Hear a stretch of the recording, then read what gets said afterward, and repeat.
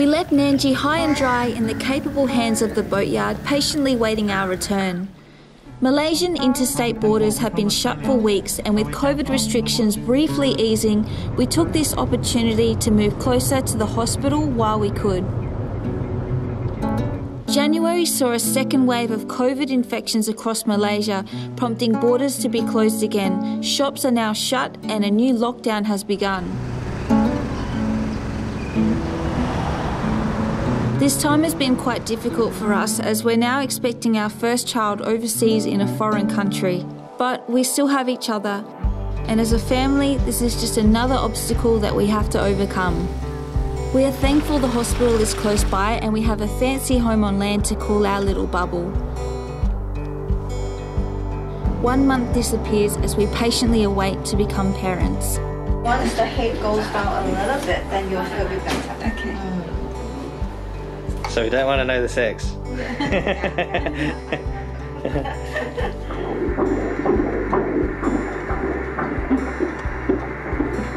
Is it like average or is it? A little bit above average, but still fine, still okay. But as you can see, it's all baby now because it's very small. Very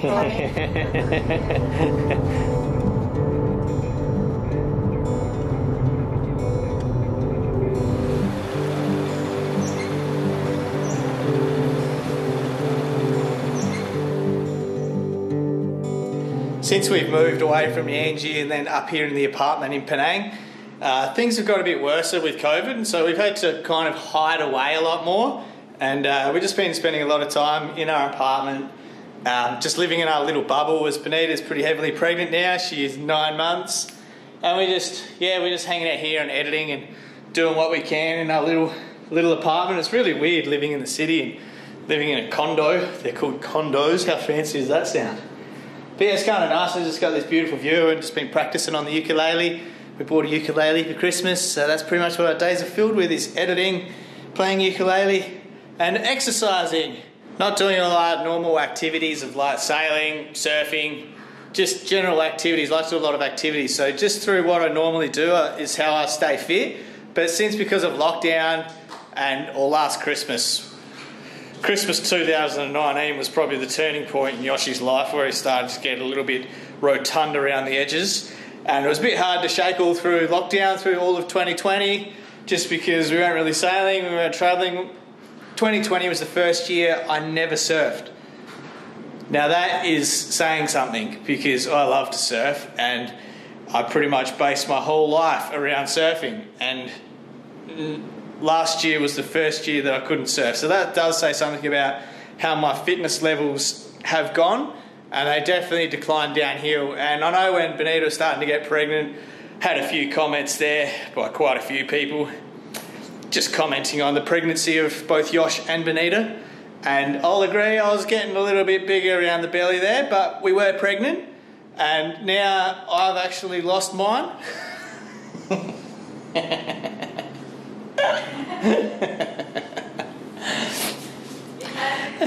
I tell you, there's nothing like sharing your life on the internet to keep you in shape. Yeah, you're a bunch of pricks. But it's all good. It's a nice kick in the butt that I need, you know. And Benita's always been about health and fitness, and she always stays in good shape and always likes to do her workouts. And yeah, since we've been up here in Penang and I haven't been working on the boat every day, it's been a really good thing for me to get back into fitness and doing workouts. And I figure if Benita's now 9 months pregnant, I figure if this preggers chick can be jumping around and doing workouts, I can bloody well do it as well. Yeah, so I'm 9 months pregnant. This is the bum. Look at the belly. Yeah, so I'm actually 36 weeks, so I still have 4 weeks to go. I'm sure I'm going to get a lot bigger than what I am now. And but yeah, still feeling really good. I did a 6 kilometre run yesterday. I don't even run 6K. I still feel really good. I sound like I'm out of breath all the time, but... You do sound like you're out of breath. Yeah, but it's going really good. You're doing really good. Feeling good. Having a normal pregnancy, baby's normal, healthy. So yeah, it's been awesome. It has, it's been really good. It is a little bit weird for us just living in an apartment, but it has been nice for these last, you know, last weeks of pregnancy, to be away from the boat, because I know if we were at the boat, I'd just be working on it. And so, yeah, it's good just to relax, just have us. And it's been a bit of a holiday, really. Over Christmas and New Year's was more of a holiday break, a baby moon. Yeah, so we still have to do our prenatal classes. Still have to do prenatal classes. We still have to pack our maternity bag. Oh, yeah, got to get our grab bag. So we still have a bit to do. Yeah, we've still got a bit to do. It's kind of like we're definitely at the very end of this pregnancy, but it's more we're just excited that we're at the end. We haven't actually got anything ready for the next days. We have like the baby bed ready and like all of the baby stuff. We got a pram and a baby carrier and like lots of clothes. They're all washed and ready to go. Yeah, and slings and stuff. Yeah, a few things to sort out as well. Yeah. So. All right, enough talk, more action. Yeah, it's work time.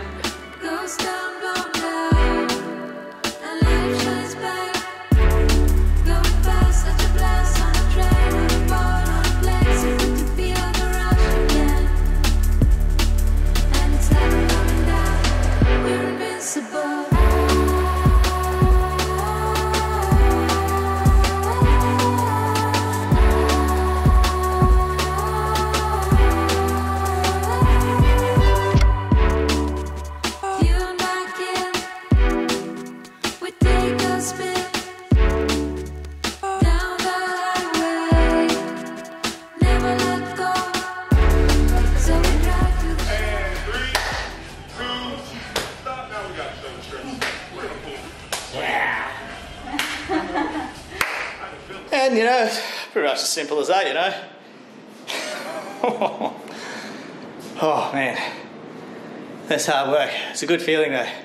Indo 2021. Getting surf fit. Getting ready. Barrels are calling. What's that, babe? That's right, barrels are calling. Hear that? They're the barrels. Nice bump. Bumpalicious. Bump it up. Bump, bump the jam, bump it. It's the baby bump. Bump a booty.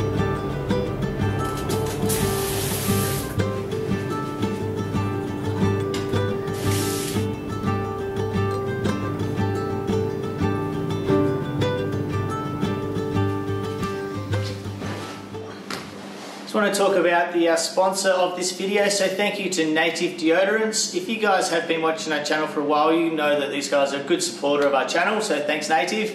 Personally, as us sailing around the world, when you're out at sea and you see plastic floating across the ocean, it's disgusting and it's despicable, and it's something that we can all make our small changes in our lives just by disposing plastic correctly and then minimising the amount of plastic that you use. So companies that do have plastic-free packaging, I'm a big fan of, so good work Native. Instead of using plastic as the packaging, Native use paperboard, and they're committed to sourcing from responsibly managed forests.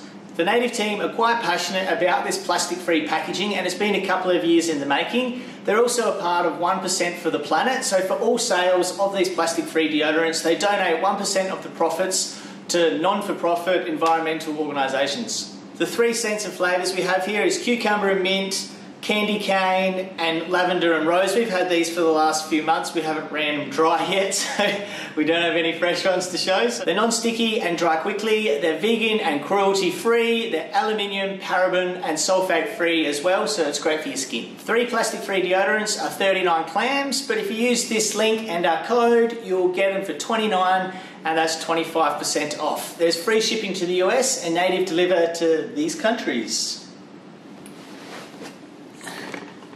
Alright, be sure to get on board. We may be in lockdown, but we can still smell good and help save the environment.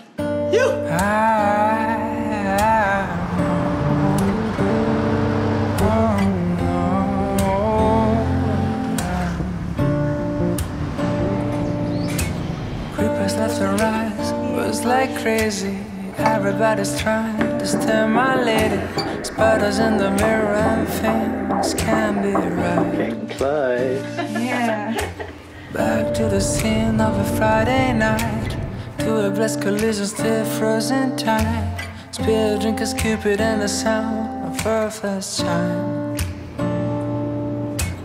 And why did you argue? We're dreaming of those eyes. last part of my life.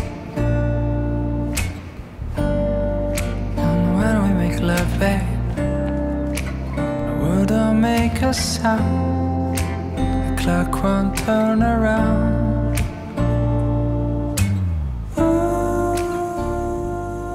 So Yosh and I had a bit of a scare. Well, not a scare, but It was a bit of panic stations. yeah, last night I had a contraction that was like, it was just constant. It was constant for, well... It was a good 15 minutes of pain. Yeah, 15 to 20 minutes of just like constant contraction pain. And We kind of panicked. We're like, well, we got to go to the hospital. It's like the doctor said, if you feel pain, go straight to the hospital. yeah, but I didn't know if I was going into labour. I didn't know what it was because, you know, normally when people talk about contractions, they're a wave of pain that come and then go. And this was just constant. And so I didn't know if something was wrong. Yeah. Or, like, I didn't know what it was. So we just packed everything up and went to the hospital. It's still 3 weeks away from the actual delivery date. So we decided that the next couple of days we'll pack our grab bag, like our bag ready for the hospital. Yeah. Because all this happened last night so fast, we didn't really have a bag packed. So Yeah. quickly, like... We were just like, we were so unorganised and it hit us like, we need to get our shit together because this is... and so, like, I grabbed a bag and guess what we packed? I packed 7 pairs of Benita's undies. and a t-shirt. One of my t-shirts. And that's pretty much and it. a tube of toothpaste.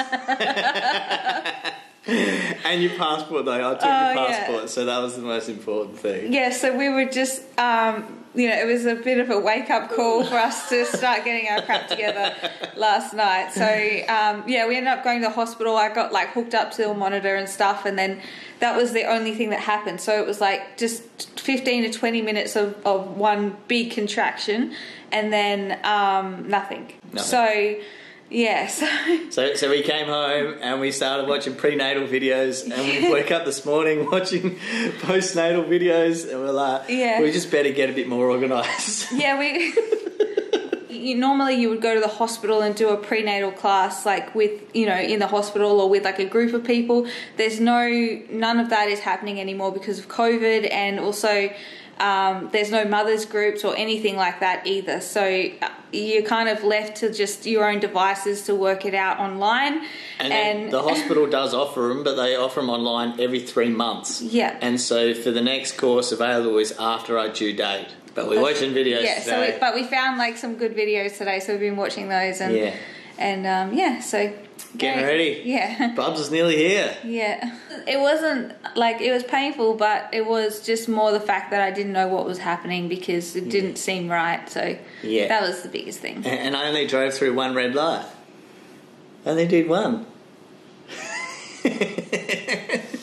I'll cut that out.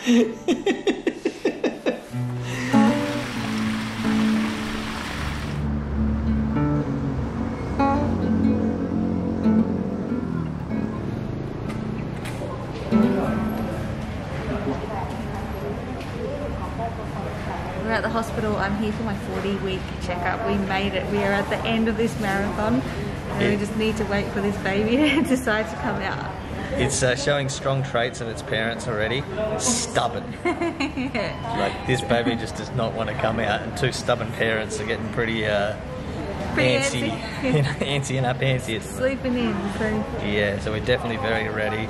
It's been dragging on a long time now. We've been sitting around waiting and waiting for weeks, which is, I guess, what happens. Yeah. Come on, Bubs. Come on, Bubs. Is it still down there? Yeah. It's just waiting for the pain. So low. Yeah.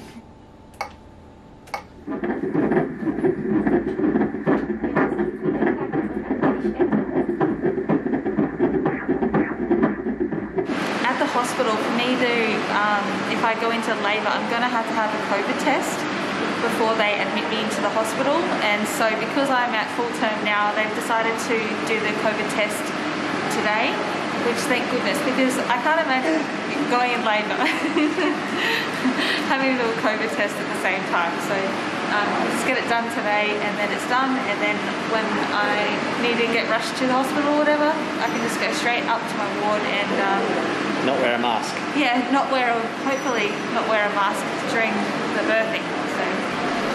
So only Benita has to get a test. If she's negative, then I'm allowed to be with her.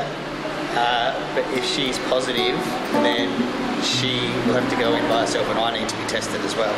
But if she's negative, she doesn't have to wear a mask, and I'm allowed around at all times, but I have to have a mask on because I have to be tested. Why don't you just test him, and then if he's negative, I'm all good. Yeah, put the pregnant chick through more grief.